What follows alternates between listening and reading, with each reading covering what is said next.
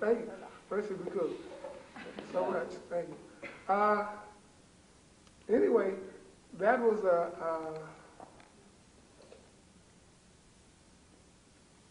an original, also from my next album.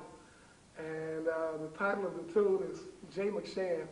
And I obviously wrote it for the great, legendary jazz pianist from Kansas City, who's one of my all-time favorite, not only pianists, but musicians as well. And he happened to play in my hometown, Knoxville, one night, and it sounded so phenomenal and so incredible that I just felt inspired to go home and write something for him. So that's what I came up with, and hopefully you enjoyed it.